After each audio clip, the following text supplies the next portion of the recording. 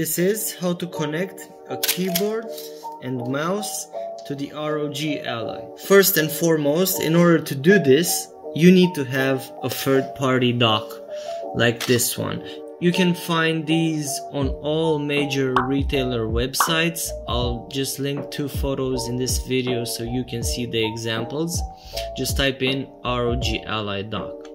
So what this will do is it will give you the ability to connect USB devices, as you can see on the back, to the ROG Ally itself. So let's take the mouse, we connect this one to the USB, then let's take the keyboard and connect that one as well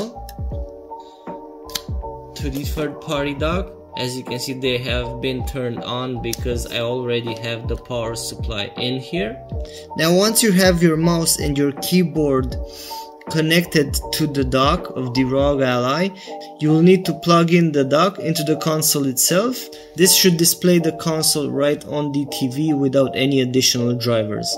As you can see now, the keyboard is typing in directly into the ROG Ally.